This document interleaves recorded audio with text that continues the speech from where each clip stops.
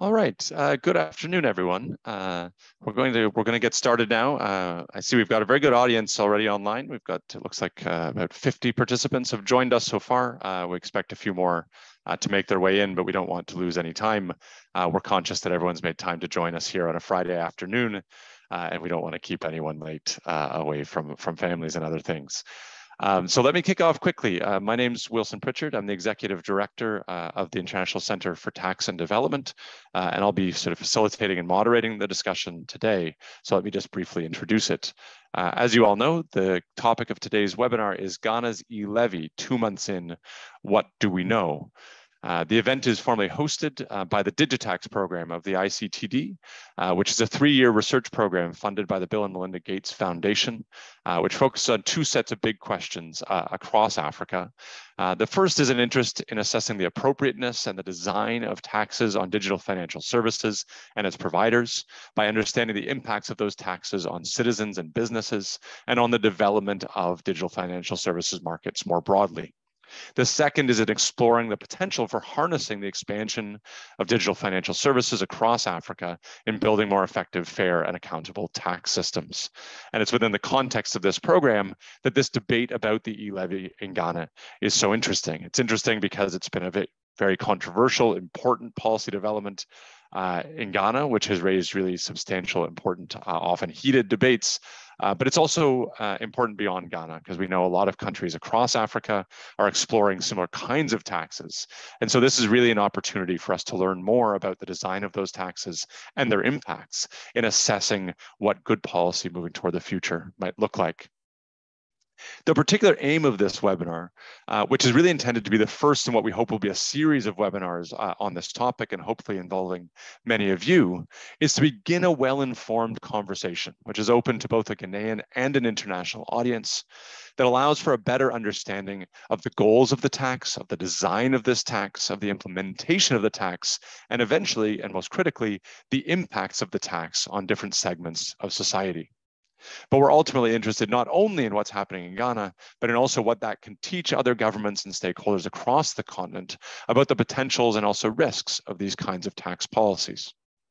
As suggested by the title in today's discussion, it's too early to assess all the impacts of this new tax. It was only created 2 months ago. So instead, our goal in this webinar is to take stock of the key debates surrounding the tax very quickly, to build a foundational understanding of what the tax is and what it aims to achieve, and then in turn to look in particular at what we seem to be learning so far about the implementation of the tax, about how people are responding to it, and what are maybe some initial indications about its impacts. In terms of format, we're going to begin with a short presentation from the DIGITAX team just to introduce what the tax is, particularly for our international audience, so that everyone's familiar with the details of the tax. And then we'll move into a panel discussion with 3 panelists from Ghana who will introduce us to key debates about the tax and their initial impressions around implementation and impacts. That will then leave us 20 to 30 minutes at the end for a question and answer session in which we'll invite questions from the audience. Before I introduce all of our panelists, just a couple of housekeeping issues. So the first is for our audience. If you'd like to ask questions of our panelists, over the course of the discussion today, what we'd ask you to do is to click on the question and answer button, the Q&A button, down at the bottom of your screen. That will allow you to write down questions. Those will go to the moderators of this broader event, who help to search through those questions in order to then allow me to direct them to our panelists. You may also get written responses to those questions. So that's another advantage of writing them down. And if there are questions we can't get to in the course of the seminar, we'll do our best to send written responses after the fact as a follow-up in order to keep this conversation active. I think that's the key thing. So before we get started, one last thing is our organizers wanted to hold a short poll to get us started, just to gauge the level of familiarity in the audience about the Ghana E-Levy. So I think in just a moment, you should see that poll pop up on your screen. We'd ask you to quickly complete that poll, and then we'll get directly into the proceedings.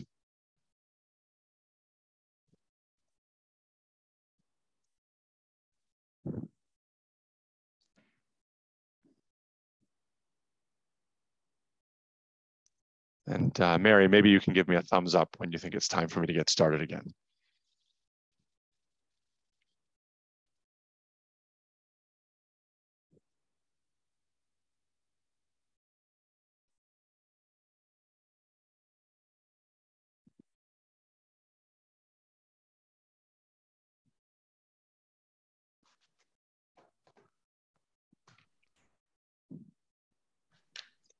All right, so now let's get into the action here. So to kick us off, let me just introduce our speaker, and then, well, our background presenter, let's say, and then our 4 featured panelists. So the initial presentation will be given by Chris Wales. Chris Wales is an ICTD consultant who's working as a senior research advisor for the DIGITAX program. He's worked with prime ministers and finance ministers in many countries on economic and fiscal policy, fiscal institutions, revenue administration, labor market issues, and pensions policy. Chris is currently chairperson of the board of directors of the Rwanda Social Security Board, a member of the Council of the Institute for Fiscal Studies, and member of the advisory board of the Oxford University Center for Business Taxation, which he was instrumental in founding. Needless to say, he's an expert on tax issues around the world. He's an ideal person, I think, to just give us an initial description of the design of the tax itself. We'll then turn to our panelists, and we have 3 wonderful panelists who we're very grateful to for joining us here. First is Dorcas Ansa, who is the Accra Focal City Coordinator for WIEGO, the Women in Informal Employment Globalization and Organizing. She's leading organizational development as well as capacity and relationship building work for the membership-based organization and its broader stakeholders. With 15 years of development experience and a background in designing and delivering adult learning programs, Dorcas has worked extensively in facilitating processes, organizing development interventions, gender mainstreaming, monitoring and evaluation, as well as training and capacity building at many levels. Critically, the focus of her work is working with the informal sector, civil society, and parliament, critical actors in this discussion of the E-Levy, one of which goals was to strengthen taxation of the informal sector. Our second panelist is Benjamin Amoah. Benjamin is a senior lecturer at the Department of Finance, University of Ghana Business School, with over 11 years of teaching and research experience. He holds a PhD in finance from the University of Ghana. Ben works as a lecturer in banking and finance at the undergraduate and graduate Master of Business Administration level. And before joining the University of Ghana Business School, he worked as a lecturer at the Department of Banking and Finance at Central University for over 11 years, teaching both undergraduate and graduate finance courses. So again, critically relevant to the debates we're seeing around this tax on a variety of financial transactions. And finally, we have Abdul Karim Ibrahim, who's a Ghanaian broadcast journalist and a final year MPhil candidate at the Institute of African Studies at the University of Ghana. He has close to a decade's wealth of experience in media practice at the forefront of policy analysis, advocacy, and civil society activism in Ghana and Africa. In his role as a radio show host and reporter, he's interviewed and engaged with state actors, development partners, civil society, and other policy actors across the security, education, human rights, health, legal, and other important sectors. I mentioned at the outset, the debate around the E-Levy has been hotly contested in Ghana, so we thought it'd be very valuable to have a journalist here to help give us a flavor of what some of those debates have looked like and how the public has been reacting to this new levy. So without any further ado, let me pass the floor to Chris Wales, who's going to kick us off with a short presentation introducing the tax, and then we'll move to our panelists. Over to you, Chris. Okay, well, thank you very much indeed. You're absolutely right. This is a very interesting topic. The tax itself, the design of the tax is extremely interesting. And there is a lot of material that we can talk about. There are a lot of issues that we can talk about. My role, or at least my initial role this afternoon, is a very modest one, and that's simply to run quickly through the main provisions of the Act and make sure that we're all on the same page in terms of our understanding of what's included in the levy and what's excluded and what it's meant to do. So I expect to spend no more than 5 minutes on this, and then we'll hand over the microphone, so to speak, to those who will express some opinions about the levy. It is a very controversial levy, and it's quite different from some of the levies that have been introduced, some of the taxes that have been introduced in other parts of Africa. Okay, let me not get ahead of myself though. Let's start with the next slide, please, which takes from the Act a few key points. The Act itself is extraordinarily brief. You could say that it was 8 pages, but that would probably be a bit of an exaggeration. It's a little bit shorter than that, really. But it starts off by saying what the purpose of the levy is, and it describes it very simply as to enhance revenue mobilization by broadening the tax base and providing for related matters, which is gloriously unspecific as legislation sometimes can be. It's clear from the structure of the tax, structure of the levy as we go through it, that it's primarily targeted on informal sector businesses and more generally on people who use mobile money, either in either as consumers or as members of families passing money to other family members, or to buy stuff from different kinds of merchants. It's a tax which, as I explained in a moment, seems primarily to target the users of mobile money rather than the users of bank accounts. The usage of bank accounts is relatively high in Ghana compared with some countries in Africa, but the tax leaves them much less touched than the people who rely extensively on mobile money. So next slide, please. The legislation, as I said, is really very short. It's available on the GRA website. The Act received assent from the President on the 31st of March and was duly implemented on the 1st of May this year. Many of us had some doubts as to whether it would really be implemented on the 1st of May because that seemed hugely challenging. There appeared to be many questions that had not been answered and which are certainly not answered in the legislation. But between the GRA and the Ministry and industry players, they appear to have reached a method of approaching the issues which allowed it in fact to be implemented on the 1st of May, although it appears not without some hitches, but that's not my role to talk about. A couple of key things really in relation to the legislation. It gives the Minister powers to make regulations for what it's called the efficient and effective implementation of the Act, which can mean almost anything. And it gives the Commissioner General of the GRA the power to issue administrative guidelines.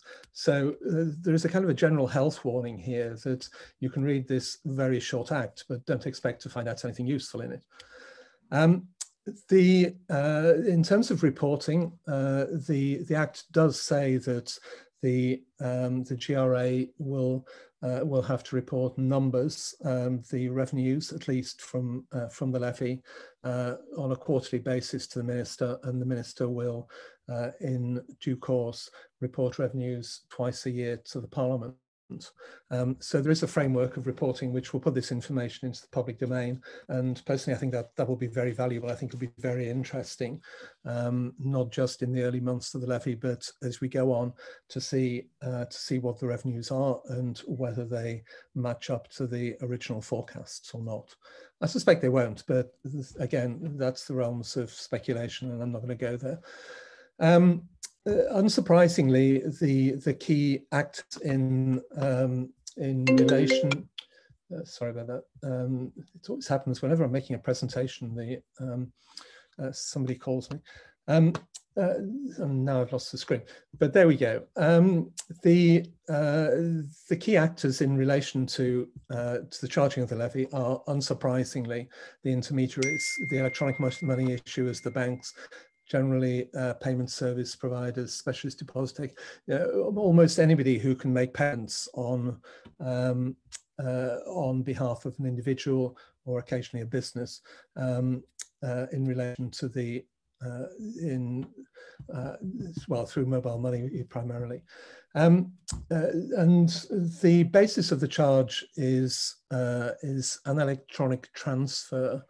I'll come back to that in a moment, but the levy is charged on electronic transfers and it's charged at the time of transfer. So at the moment at which the payment is made, the transfer is made, that's the point at which the tax bites, and it's the role of the intermediary, the institutions listed in the legislation, to make the deduction, to make the charge to the customer. Next slide, please.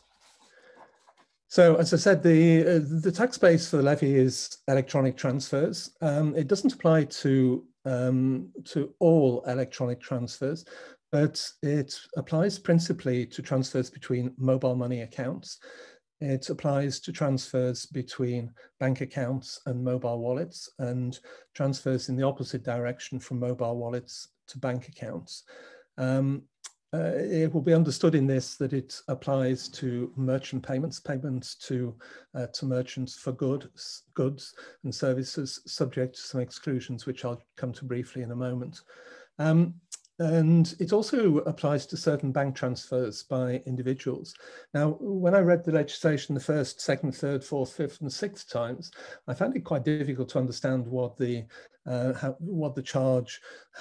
transfers the charge applied to in relation to bank transfers, because the legislation is, in my view, quite opaque. It's been clarified a little by the GRA, and so we now have a better understanding. It will apply to certain bank transfers, but above a much higher threshold than those that apply, than the threshold that applies in relation to mobile money transfers. The rate of the levy is 1.5% on the value transferred, less a cumulative total of 100 cedis per day. Again, the legislation is not crisp and clear in relation to exactly how that works. Fortunately, it has been clarified by the GRA. It's not immediately clear why somebody who transfers 200 on one day and none on the next should be treated differently from someone who transfers 100 on each day. But there we are. That's opinion. I'm not going there. So if we just go to the next slide, the exclusions are very important. As I mentioned, there is an exclusion for transfers up to 100 cedis per day by the same individual. This is more complicated than it appears, because there is a requirement for the individual to have registered the payments, and this will come up, I'm sure, in the discussion, but it's not quite as clean an exclusion as it appears. There is also an exclusion for transfers between accounts owned by the same person. So if I transfer money from my bank account to my mobile account, I don't pay the levy. Similarly, transfers to make payments essentially to the government of Ghana on the Ghana Gov system are excluded from the tax. This next point is one of the most interesting features of the levy, and I'm sure it'll be the subject of a lot of discussion now. Payments to merchants who are registered for VAT or income tax are also excluded. And that's very important. It's quite an innovative approach taken by the Ghana government, and we will see how it's working in practice. There's also an exclusion for transfers between principal and agent. So if somebody is making a payment on your behalf, then that is excluded in principle from the levy. The electronic clearing of checks is also excluded from the levy. Not quite sure why that's the case as a matter of principle, but this is in most countries, this is a declining activity, and I imagine that's the case in Ghana as well. So it's perhaps not of such great significance. The Act itself is quite silent about transfers between bank accounts, except for the reference to instant pay mechanisms within the banking system. And I've said here in the slide that they appear to be outside the scope of the levy. That's certainly true for payments made by businesses, not completely true for individuals, and anybody transferring above 20,000 is likely to be subject to the levy. Interestingly, in the light of experience in other countries, the levy doesn't apply to deposits into mobile money or to banks. It doesn't apply to withdrawals, in marked contrast to, for example, Uganda. And in spite of the references originally made by ministers to inbound international remittances being within the scope of the levy, in fact, as things have turned out, those remittances are not caught by the levy. That may be an administrative issue rather than an issue of principle, and ministers may have decided that it was better to not give rise to the kind of complications that would otherwise give rise to. Anyway, those are the basic provisions of the Act. It's a very interesting piece of legislation, both as a piece of legislation and in terms of what it introduces. And it gives rise to lots of issues which I think are now going to be the subject of what I hope will be a very useful and perhaps a little bit provocative debate. Thank you very much. Great. Thank you very much, Chris, for that terrific introduction to the tax, which I'm sure will have put all of our, particularly international participants, a bit more clarity about what it is we're talking about here. Let me pivot really directly now to our panelists so we don't lose any time. And we'd like to proceed in sort of two parts. I want to first go around all three of our panelists in turn to ask them to give us a brief recap, particularly for the international audience, of some of the debates around the new e-levy, after which we'll then do a couple more rounds through our panelists in which to ask them about implementation and reactions to the tax since it was implemented 2 months ago. I'm going to ask our panelists, and I will say we warned them about this in advance, to try to keep their responses to not more than about 3 minutes at a time. Our hope is that will allow us to move then quickly through lots of different contributions and also leave some time for questions at the end. And I believe Ria is going to help us to keep time as we go. So let me kick off by turning to Abdul Karim. We know that the introduction of the e-levy has been hotly debated in Ghana, both before its implementation and after the implementation. So from your vantage point, particularly as a journalist, we were hoping you could kick us off by providing a brief overview of some of the competing perspectives that have been taken on this tax. That is, what have been some of the key concerns and arguments of both supporters and opponents of the tax during this early phase. Over to you. Very well. Thank you very much for the opportunity. And so, yeah, I'll just go straight to it. Ghana is obviously a very divided country. I don't know if you can hear me clearly. I'm not sure. Oh, great.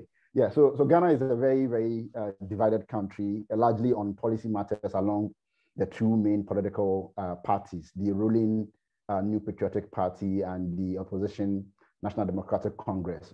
But what you would interestingly always also find is a certain middle line or a group of, let's say, middle class people, academics, or people who do not necessarily belong to any of the two political parties to sometimes attempt to provide a balance. So I'm just going to try and distribute the broad arguments that we journalists see on radio and as we interact with our audience and all of that. And they are going to be categorized along the lines of the three different groups that I'm talking about here. What you would notice, however, is that in terms of the opposition, even though generally there is a great dislike for the e-levy, supporters of the opposition party oftentimes go with the arguments that are advanced by their leadership. Supporters of the ruling party also usually go with the arguments outlined by them. And so let's start perhaps to go through some of the arguments. So if you look at the government, for instance, the key argument that the government appears to be making is that recovering from COVID-19 and especially also with the recent events in Russia and all of that, economic challenges would require for us to find new innovative ideas to go about this. And so that's key. And for that matter, the government says, for instance, that doesn't want to return to the IMF. And so it needs to look within the local space to be able to get more people into the tax net to be able to get some more revenue and all of that. So that generally sums up the government's case, that it is cash-strapped, Ghana is struggling economically, we need to find remedies. How else are we able to do so? The local digital market is rising by the day, and for that matter, there's some attention there. The opposition basically summarizes the argument along these lines, that it's unaccountable, the government is unaccountable, the government has a tendency of over-borrowing, and that the government also has essentially mismanaged the kitties of the state. And for that matter, we must look within to first and foremost deal with issues of corruption, seal the loopholes in the tax system, and all of that. And that if you are able to do all of these things, we would not need to overburden the citizenry again with extra taxes and all of that. So these form the broad ideas on both sides. But of course, there are some nuances there that when we get into the discussion properly, I would be able to tease out as to where who stands and how many people after implementation still believe that the E-Levy should not have passed at all. And some of the very deep-rooted divisions that we have seen along the lines of the majority and the minority, to the extent that we even saw fisticuffs in Parliament, and a minister of state, the sports minister, was injured very, brutally, according to reports, that with a sharp object across his face. So these are some of the very interesting debates in Ghana and how divided it is on the subject of E-Levy. Great. Thank you so much, Abdul Karim. That's a terrific way to get us started. Let me pivot now just really directly to Dr. Ben Amoah from the University of Ghana. No, not from the University of Ghana. But as a member of the research community, we see that there are these public debates playing out about the tax. I'm wondering, for you as a researcher, how is the research community in Ghana thinking about this tax? Sort of, what are the big questions that you're thinking about? What are the big questions facing this tax and trying to understand both its motivations, but also its potential impacts as we look towards the sort of next phase of debate around the E-Levy? So over to you, Ben. Thank you very much. You know, the debate has basically been what has been the lessons with government revenue management in the past, and what is it going to be going forward. So are we just adding up to government revenue collection just to waste it, or we are going to have a situation where going forward we'll be prudent in our tax management aspect of our fiscal economic management? So if you look at the argument, this is how the arguments are coming up.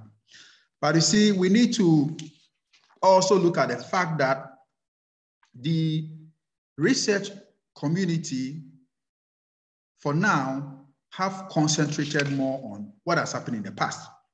Why? Because the E-Levy is a new thing.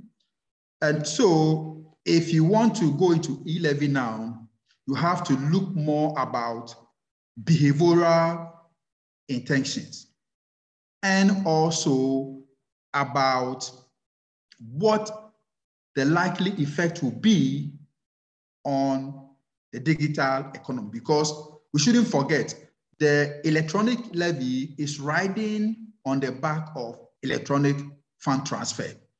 And this electronic fund transfer thrives on a virtual or digital economy.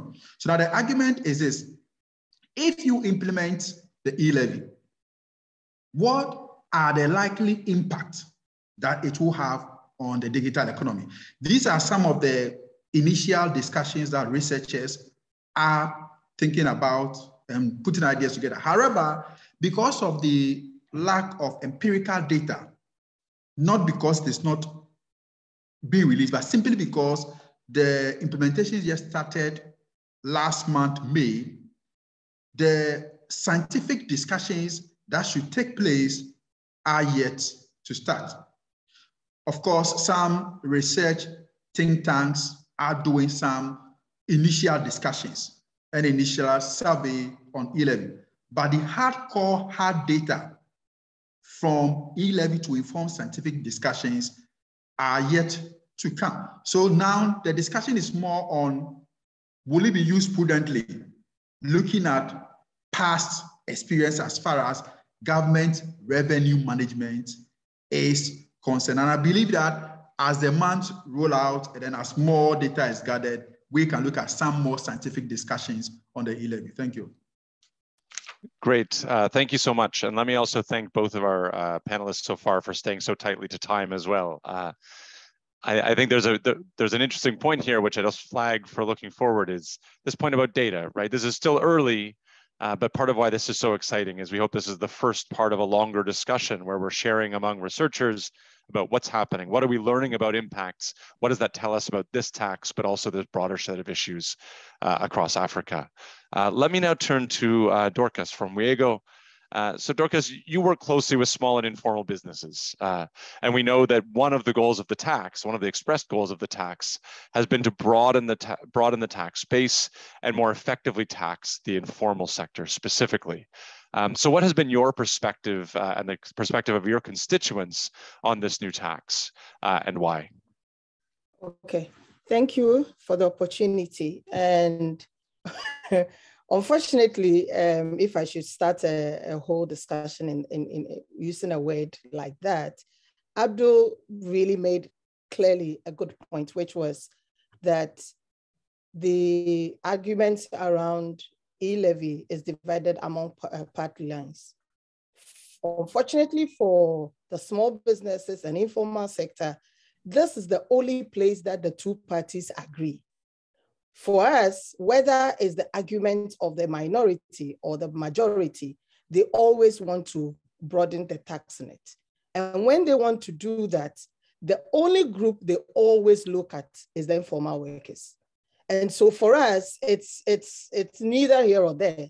It's always targeted at the small scale workers, at the vulnerable workers. And that for us is the unfortunate part of it. Again, generally, our perspective has been that this tax is another burden on the workers, on small scale workers, judging it from after COVID. Traders, workers have lost their income. Now, what has the government done to support this group in even getting back their capital, only for you to, again, tax what is left of them? So for them, they see it as a really another level of burden. One of the objectives of E-Levy is to broaden the tax net. And the argument from whatever side you hear is that the informal workers don't pay tax. And I sometimes wonder where this comes from. Statistics have shown it. If you take, for instance, the Municipal Assembly, they are always reporting their IGF is contributed hugely, more than 75% by the market traders. And so what is that? When they go in, they pay daily tolls, they pay quarterly tolls, they pay property tax, they pay yearly tax. So what kind of tax, again, is the government wishing that the informal workers should pay that they haven't paid already? Both direct and indirect tax they pay. Is there any tax that they can highlight that the informal workers are not already paying? For them to have another tax that is broadly targeted at the informal workers. And why do we say that? I'm middle class. I have been able to avoid since its implementation. I've made it a point to myself that I will not do the mumu. And I've been able to live without it for the 2 months that it's been implemented. All right. What about the worker? What did the Momo industry do for them? They had to go through cumbersome procedures to get bank accounts. With the capacity, with their low level of capacity and all of that, it's been very difficult. Now, Momo came in easy. Now that is the target. All right. So it's quite a difficult conversation for them. They feel that the government and everybody's been very insensitive to them. The fact that their capital is already low from COVID and they are struggling with their capital. And so, yes, I guess we will have other conversations when we move on to implementation. Thank you.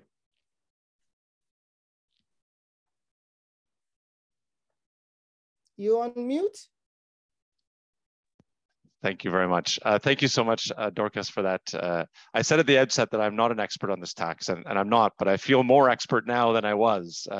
And we can see why this has been a heated debate. You know, a government searching for revenues after the crisis, you know, a financial sector worried about what will this mean for the development of digital financial services and the digital economy. And then informal sector workers who feel like more burdens are being piled on them at a time when they've already suffered through the pandemic. And so we can see the heat and importance of this debate, and also the big research questions coming to understand those impacts more concretely, to understand what's occurring from this tax. As Ben has said, we don't yet know the answers to all of those impacts, right? We have people who have opinions about what they think the impacts will be, well-informed opinions. We don't yet know.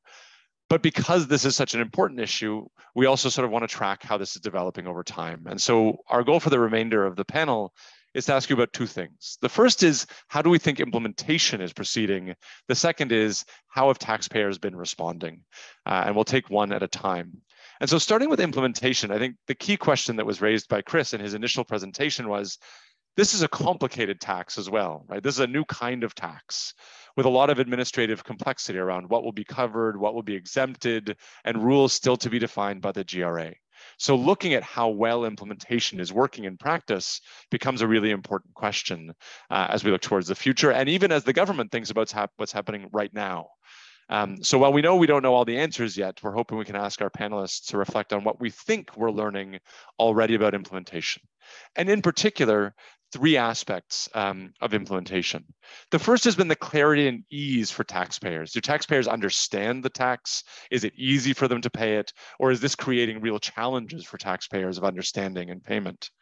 The second is around exemptions and refunds, right? There's a variety of kinds of payments here that should be exempted, and there should in some cases be refunds. Are those exemptions actually happening? Are those refunds getting paid? Or perhaps is the tax capturing people we might not want it to capture? And third, do we see this creating difficulties in the use of digital services more broadly? Right? Is this complicating the use, for example, of e-payments with the Ghanaian government? So again, we don't know all the answers, but that's what we'd like you to reflect on. Again, for about 3 minutes each. This time, let me start with Ben, and then we'll pass to the other speakers. Over to you. Thank you very much. So the issues are quite clear now. I must say that implementation has been very smooth. You know, from the first 1 week, there were a lot of issues about customers rushing in to cash out for fear of they suffering, you know, some form of tax for holding their monies on the wallet.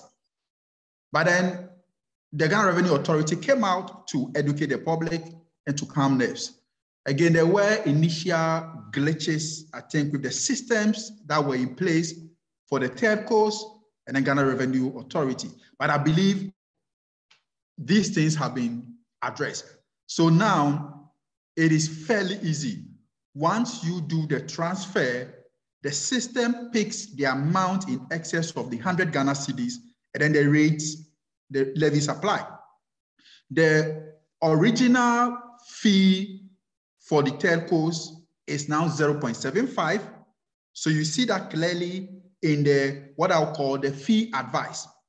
And then you also see the e-levy component charge on the transfer in the excess of the 100 cedis per day. So implementation has been largely successful.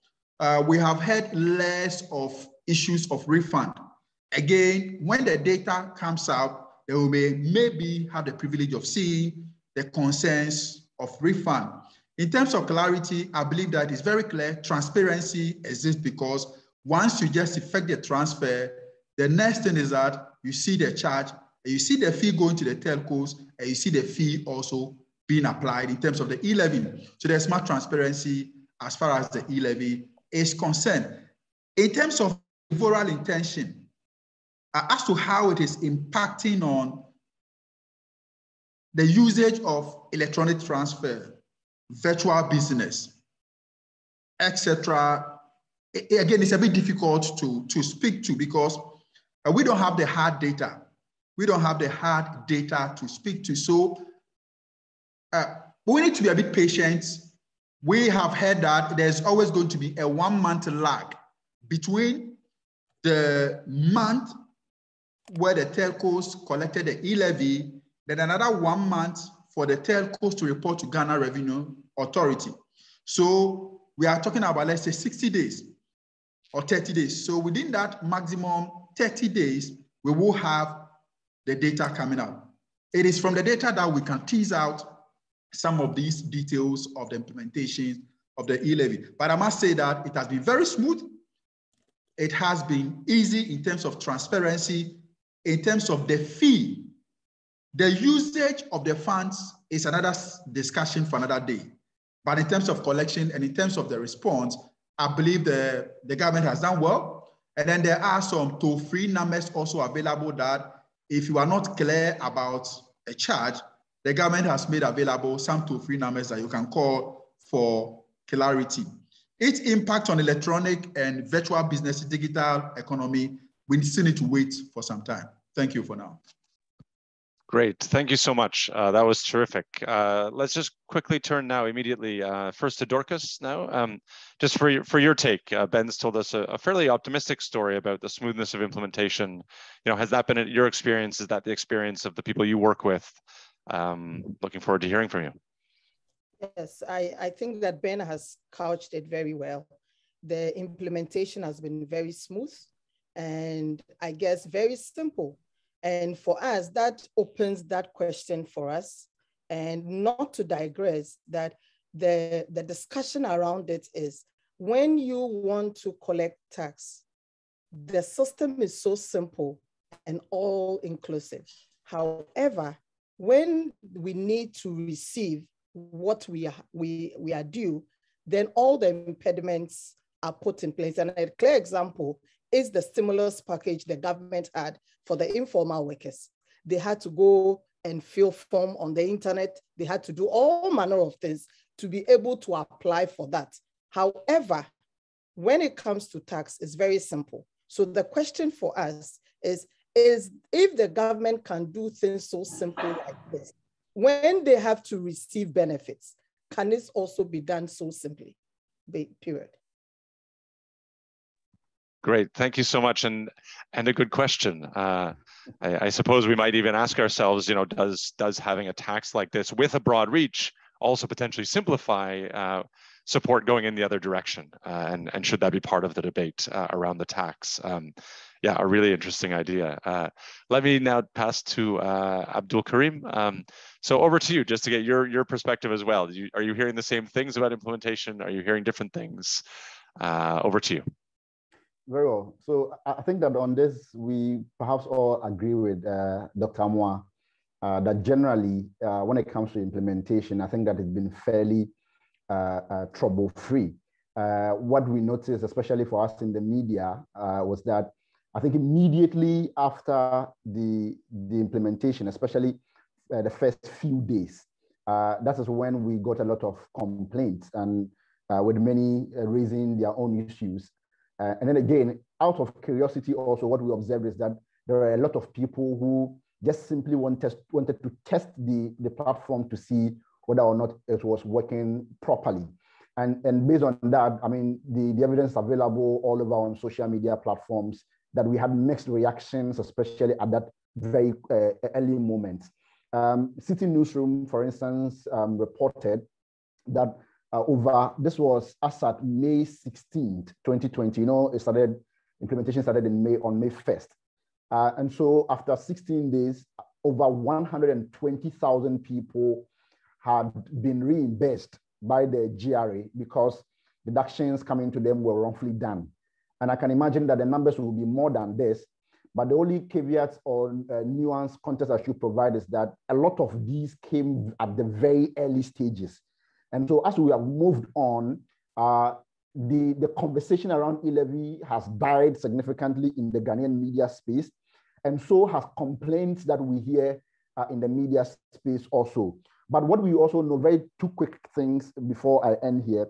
According to findings by Imani Center for Policy and Education, they published their work yesterday, a survey that they conducted on e-levy. And they still found that in 10 people say that they have cut down on their or altered the volume of their transaction that they do on these platforms. And that's very significant, over 80% are saying so. And then again, in terms of how much the government is accruing over the period, whether or not government shortfall will have shortfalls and all of that, the director for research and a member of the Monetary Policy Committee of the Bank of Ghana, after a month, also reported that government had made some 54 million Ghana cedis in 1 month. So obviously, government is making good money. As Dr. Amoah said, we can only tell whether or not the implementation has been fully successful, whether or not it has met its targets after some longer time. Great. Thank you so much. And I'm going to thank our presenters again for being extremely good about keeping to time. So thank you very much for that. Let me turn to the third part of the discussion then. And actually, you've just led us right into it, which is initial impressions about the impacts of the tax and how people are being affected. You know, there's lots of questions we could ask about that, and feel free to pick what you think is most relevant. But let me flag a few things that I think are on people's minds. One is, are people changing their behavior in response to the levy? Abdul Karim, you've just suggested that they are, so we can see if others see it the same way. You know, what are the deeper effects it's having on individuals and sort of their lives through any changes in behavior or just the cost of the tax? What might people want to see changed about the tax as they're experiencing it now? And then critically, do we know anything about debates that are happening about how the revenues might be used, about potential reform to the law, right? Are debates already starting about what happens next, or has that not quite happened yet? I know that's a lot to get through in 3 minutes, but it gives you a bit of a menu of things you might want to dive into. Let me pass first now to you, Dorcas, to kick us off, and then we'll go through the other speakers. Okay, so I think that the first for us is the deeper impact that is having on the workers. I think that is one that is an instant impact. So I have 100 cedis, I transfer it, this is the charge. Immediately I feel the impact. And the fact that informal workers, this is very unavoidable for them, then it really affects their capital. For instance, one of the good parts of Momo is the security it provides them, particularly when they have to go and buy stuff that they have to sell or all of that. So they will travel without money, and this is good for them because initially you'll be met on the way by armed robbers and all of that. So now they move to wherever they have to buy their stuff and they are able to buy, and then they transfer.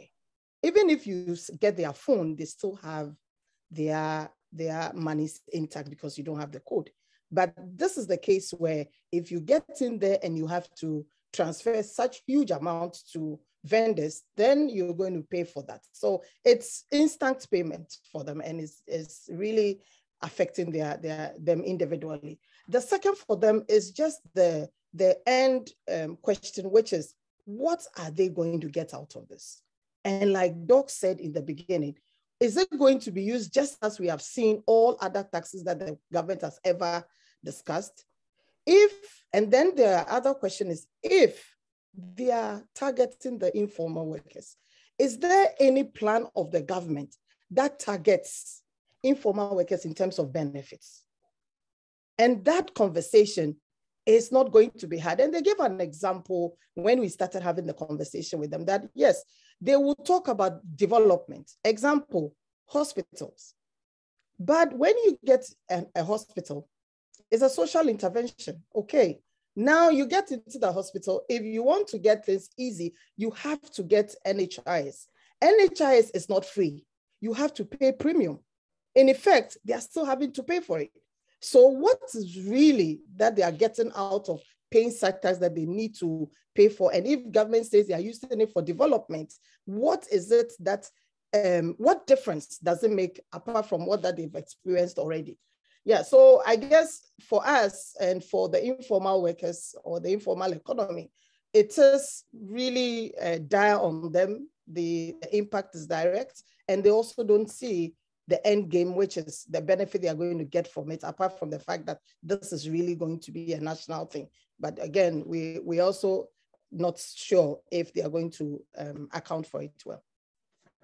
Great. Thank you so much, Dorcas. Let me move directly to Abdul Karim. Now, you've already said a little bit about impacts based on data from this survey by Imani, but let me give you the floor for a couple more minutes if there's anything that you'd like to add about impacts and any broader debates that you see emerging about what should happen now or how money should be spent.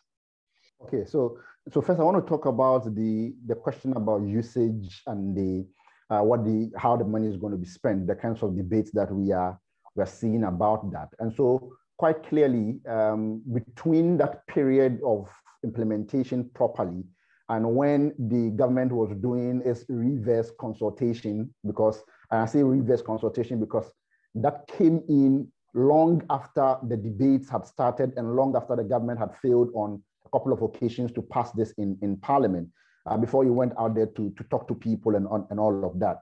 And it is unusual in Ghana, but this time around, there's been a sharp reaction by government to try and create a sense of transparency. There are two things that are happening. One is that the Ghana Revenue Authority, the GRA, the agency mandated to collect the revenue, would be presenting its report quarterly to the Finance Ministry, which would in turn present its report twice to Parliament. And maybe Dr. Amoah may help us, but I do not know of any other thing like that as a journalist here in Ghana, where our government presents that kind of report as they have decided. So quite clearly, it was in response to the general apprehension towards the E-Levy and how they could get the buy-in of people. And so that element is more or less addressed now. But of course, we haven't heard anything so far because we are still very early into this. On quickly, the bit about effects and impact. I think that what we are seeing is quite clearly, like somebody like Dorcas has made a point that she has decided not to pay at all. There have been ideologues like that. I started off myself as one, and there are many others like that. But eventually, there was a time that I just could not do anything about it. I needed to pay money, and I didn't have cash. And I think that a lot of us complain about it, but we have gotten so used to the electronics platform for a few years now that it's become almost impossible, especially for those of us in urban center or people who do the kinds of work that Dorcas is talking about and all of that. But then you feel it more if you pay more.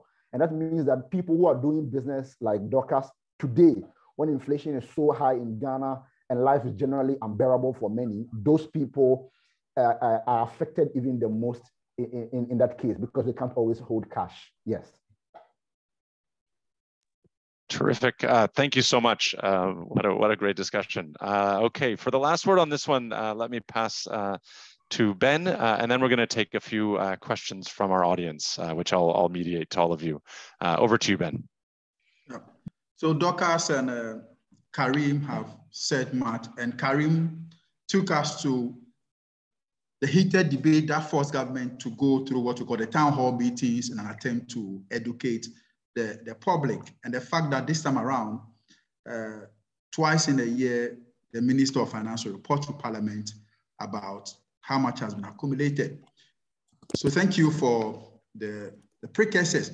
But then again, if we look at the reasons for the E-Levy, in addition to the COVID reasons assigned by Dorcas and then Karim, you can clearly see that the reasons predate COVID. If you are talking about youth starts, which is creating employment and entrepreneurship among the youth to curb unemployment, these are problems that existed before COVID. If you are talking about road infrastructure, it existed before COVID. If you are talking about broadening the tax debt, it existed before COVID. So I'm just adding that these points are additions to what COVID has forced the government to do. Again, the concern about rising government debt is forcing government to shy away from, borrowing more and to look more into internal revenue to soar up government revenue. So this is just a backgrounder. The problems for implementation, just as Wilson said, are more of researchable and problem searching areas that we need to look into. But then what I would say is that government has promised transparency. So we can hold government to it. Again, if you look at how the act has been crafted, if we can fall on our parliamentarians who led the charge and the discussion first to do what they did before the implementation, I believe that government will be forced to be more transparent as far as E-Levy is concerned. It will definitely help the economy in one way or the other. It will help some other sectors of the economy. However, for that ecosystem that heavily depend on these transfers, especially the mobile money agents, the intention to move away from Momo transfers is a big threat to their existence. The data suggests that we have over 700,000 people employed within that micro money transfer space. And so if the intention is that a lot more individuals are going to move away from mobile money transactions, then we are heavily exposing these individuals to unemployment, which will then in another way tend to defeat the government Youth Start Entrepreneurship Initiative. So these are some of the issues that I believe we can talk about. Sorry, I may have lost track of some of the problem and research questions you raised earlier on, but I believe they come up. I'll try to answer them. Thank you very much. Great. Thank you so much. And look, this has been terrific. I'm actually amazed by your collective ability to follow all the different questions I'm throwing at you and respond to all of them so succinctly. I think just to summarize a bit, I mean, again, as the non-expert in the room, it seems that there's at least 3 really big questions that are on the radar for all of you. I mean, one is what's happening to the use of digital payments? And if people are moving away, what does that mean for people? What are the costs of that? The second is about understanding who's bearing these burdens, right? Is this a tax that's falling overwhelmingly on poor people? If it is that the kind of tax that we want? And what kind of costs does that then have for people who are working at the margins and who are more vulnerable? And then third, about what will be done with the revenue. Are these transparency mechanisms going to work in practice? Will the government be held to account? Where will we put these monies? Will those monies benefit those who are paying this new tax? And on down the line. And I'll say for my part, I hope that not only is this the beginning of a discussion, but maybe also collaboration in answering those questions with so many terrific voices on this call. For the last 15 minutes or so, what we wanted to do was allow us to hear a bit from our audience. In the online format, it's hard to do that directly, so instead I will moderate, but our audience has been putting some questions into the Q&A. I'll remind our panelists and others, you can always respond to those in writing in the Q&A, but here I'll raise a few of those directly to our panelists to get your thoughts. And let me start with one for you, Dorcas. One of the people in the chat, and I think you saw this in the chat as well, raised this question about, you've said that informal sector operators pay a lot of taxes, and you cited particularly taxes paid at the assembly level. The question was about whether that was right, or whether we should distinguish between taxes at the national level and then fees, tolls, rates, et cetera, at the local level. So I'm wondering if you could say just a word about how we should think about that distinction between taxes and assembly tolls and rates, and why it is that in your mind we should think of the informal sector as bearing a heavy tax burden effectively. So over to you. Yeah, thank you. I think I tried to respond to Isaac in the comment, but trust, like I said, there are direct taxes and there are indirect taxes that the informal workers pay. So if we want to, in both cases, national taxes and VAT, yes, they do pay. They are not exempted. And then the local taxes, and he referred to income taxes, those are for them, they call it the quarterly payments, all right? So sometimes it's the terminology. Sometimes it is the terminology that the government gives it. So for instance, when they say informal economy or informal workers, what does that mean? They bunch everybody into anybody who does their own job, they bunch into it. But it's very, very different conceptually when you're thinking about informal workers. So yes, there are taxes that are very direct to them, which they pay, and there are indirect taxes that they can't evade. And so yes, they already pay taxes.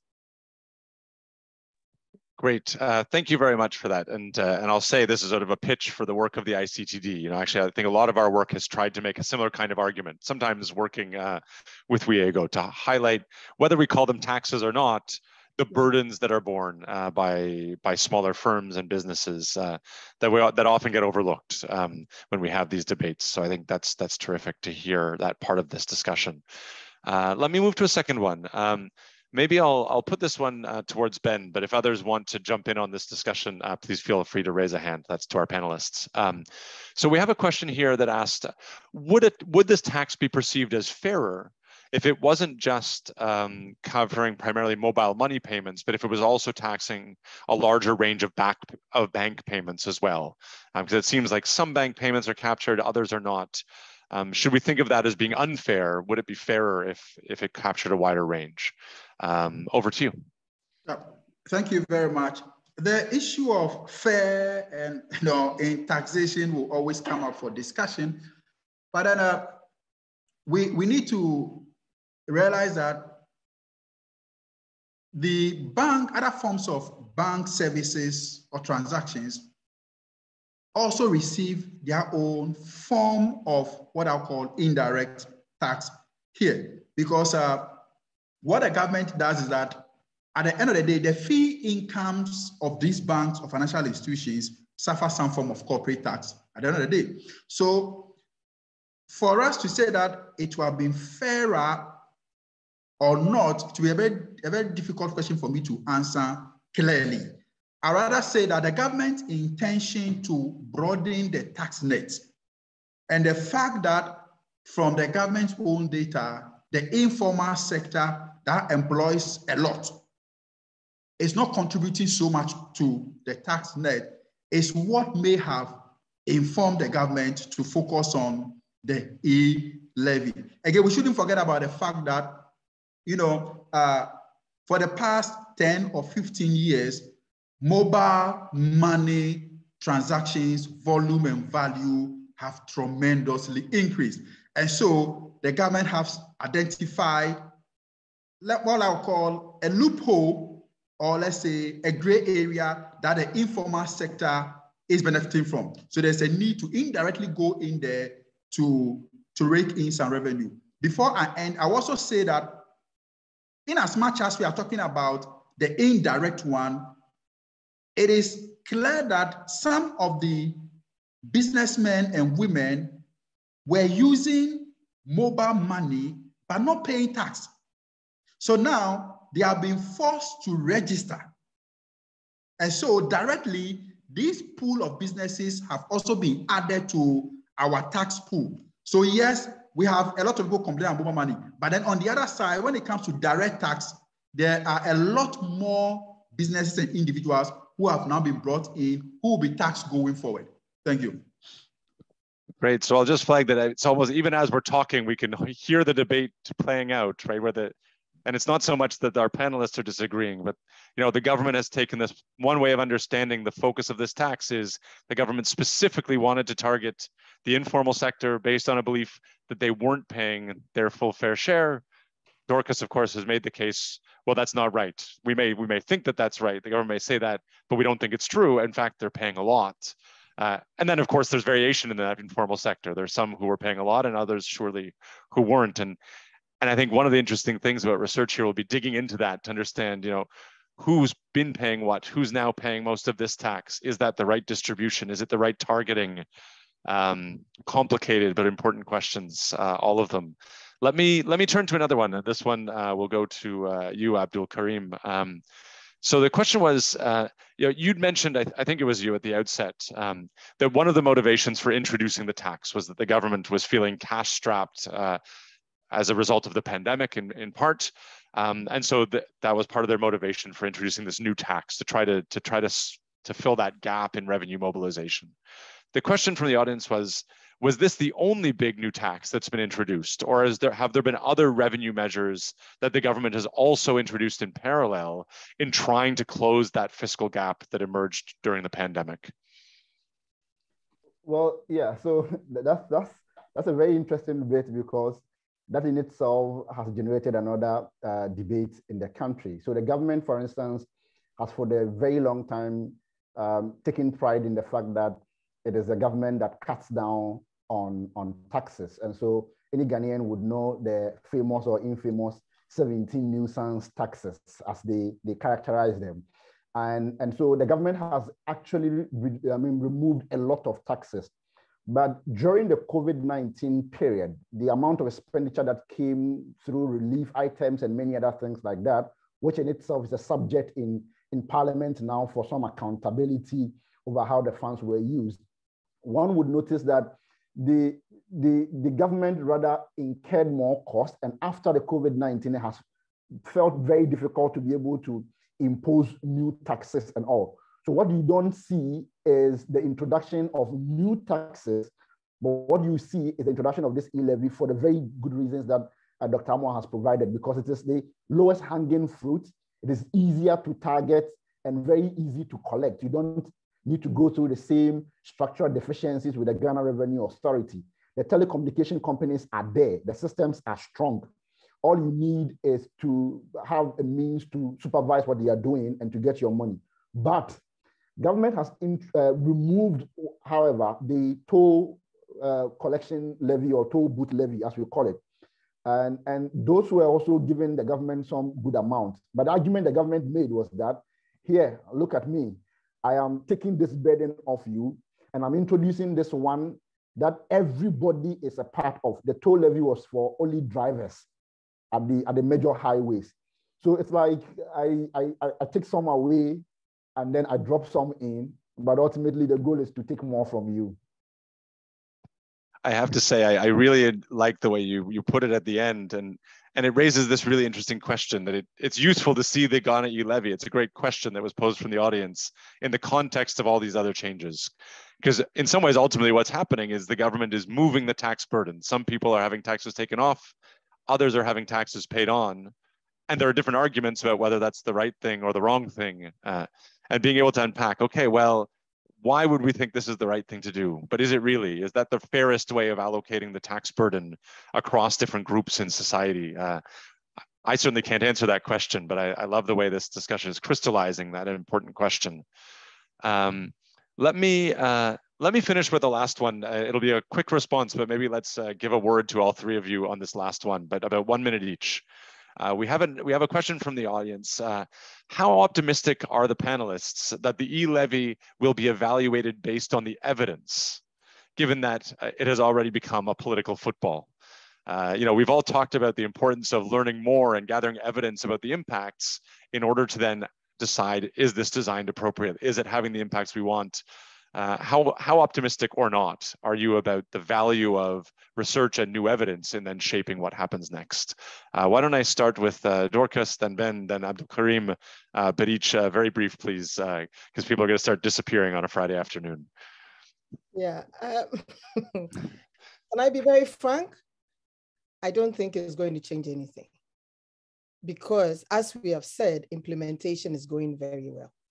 What it will help, particularly those of us who will listen, is the fact that it will help us decide on other things, particularly elections. And I know that the next elections is really going to be hinged on this, is really going to be part of the conversation.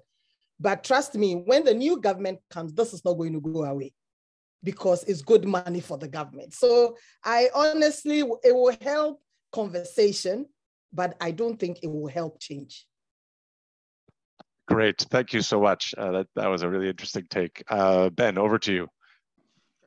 Again,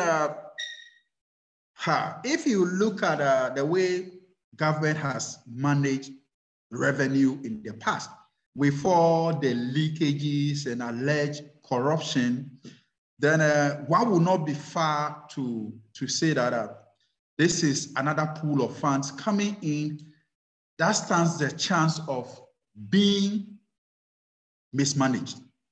However, I believe that if we can get the opposition party to lead the charge, we can get civil societies to ask for transparency.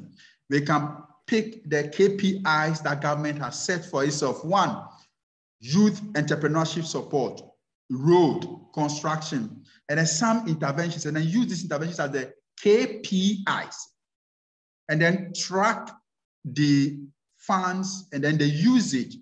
And here I will go for the civil society organizations to lead the charge, because like Dr. said, it's most likely that the political parties will drop the ball at a point in time.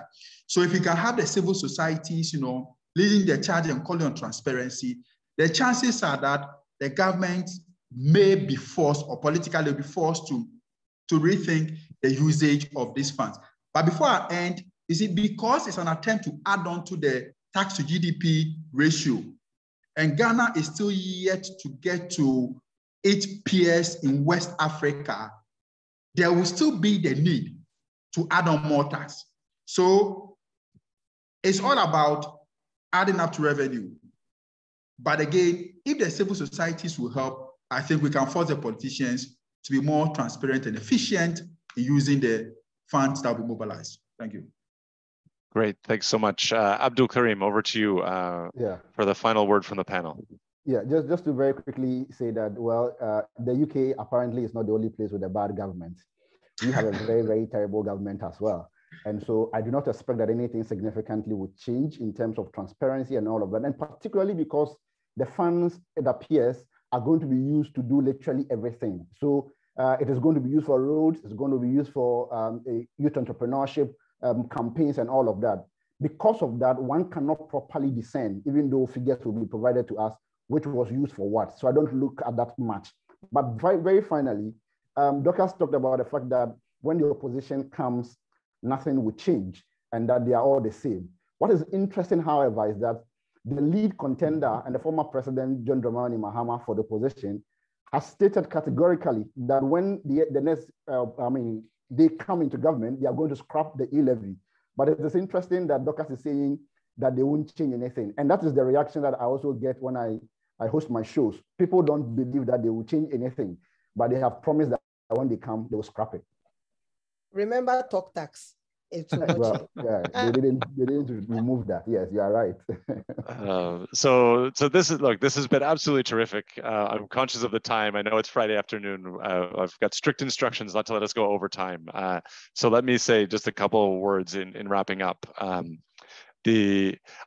The first is just, this has been a very interesting conversation. I think we see these critical issues. Certainly for a researcher, they're really interesting issues to do research about. And I certainly hope and expect that that's part of what will come out of this first discussion. And then we'll hope that that research has some value, despite perhaps appropriate levels of skepticism about exactly how fully it will be used. But I think also when we think about this research, just to remind ourselves, and this for the international audience, part of that learning is about Ghana and reform in Ghana, or changes if they're needed. Part of it, though, is about learning how these taxes work at a time when so many other countries are also considering taxes like this and saying, what can we learn from this that will help other governments also decide what they do? Because certainly what we do know for sure from this discussion is this tax is bringing in a lot of money and it's easy to collect. And that's always going to make taxes like this attractive to governments. The question, though, is it the right tax? And what can we say about that? So I think that's been very exciting. About the questions that people have asked, I'll just note for those who haven't been looking in the chat, there's been quite an interesting set of exchanges in the chat box about how much money is being raised, about what the initial impacts appear to have been on the use of mobile money, how might that evolve over time. So I'd encourage everyone just to have a look at that chat discussion, which is a very interesting one. There's also a number of questions we didn't get to from the audience. As we said at the outset, we'll try to follow up in writing with our panelists. But beyond that, I'll then use this as a pitch for the next conversation. This is an interim discussion. How did we get here and what do we think is happening so far? But the longer term goal is to get some of that hard data from that reporting that the Act requires, and then to begin to understand, okay, what exactly is happening? What exactly are the impacts? Can we quantify those a bit further? so we can make stronger statements about what's happened, whether it's right, whether it should be changed, and so on. And we hope to have at least one more, but maybe a series of more events, very much like this one. I hope very much with the same group of people. So we're continuing to deepen this discussion, to learn together, to debate together, and to take what we learn in Ghana also beyond Ghana to our international participants. So let me then finish just with an enormous thank you to Chris for the introductory presentation, but most of all to our panelists for a really terrific discussion, and also for being so well prepared on time to allow us to have this vibrant discussion. We really, really appreciate it. And thank you also to our audience for the wonderful questions and for joining us here on a Friday afternoon. I think I'll wrap us up there. Thank you so much, everyone, and looking forward to the next discussion.